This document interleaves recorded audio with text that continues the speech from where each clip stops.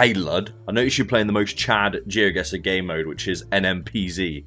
No move, no pan, no zoom. And you're doing okay.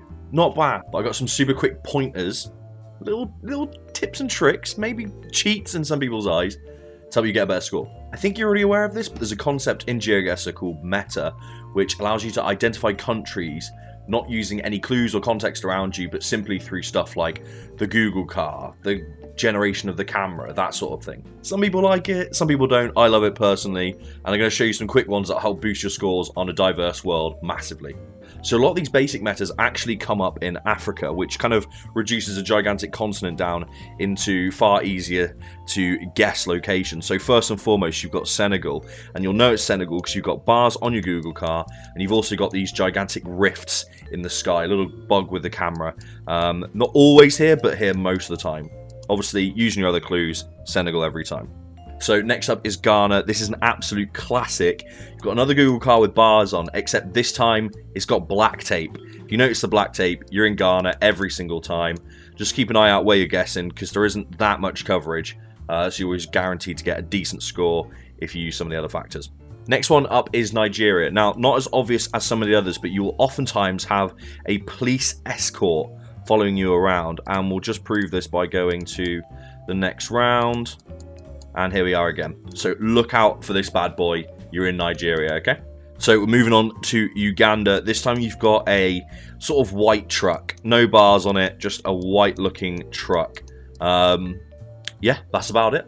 Next up is Kenya, and you've got two different types of cars to consider here.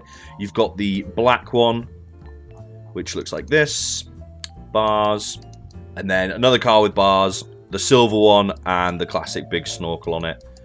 Which looks like that. So one of the takeaways there is if you haven't picked up on any of those metas, it will likely be in Botswana, Eswatini, Lesotho, or South Africa. It's not perfect, it doesn't always mean it's there, but it's a high likelihood it is, combined with those other factors. So while it's usually pretty easy to get from the normal clues, another thing to keep in mind with Japan is the camera on the Google car is very low to the ground. So yeah, just keep that in mind. It can sometimes crop up in Taiwan, not very often, and there's one other country that's cropped up in all the time, which is Switzerland.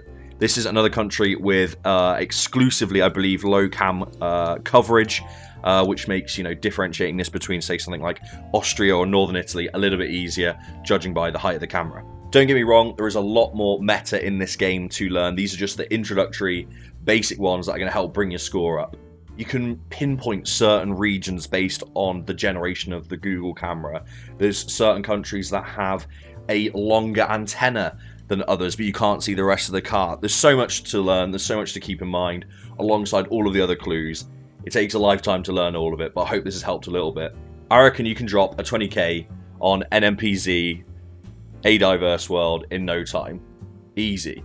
You got this. If you want to know anything else about Geoguessr, just hit me up. Always happy to help, and we better see you at Air 6, whenever that happens.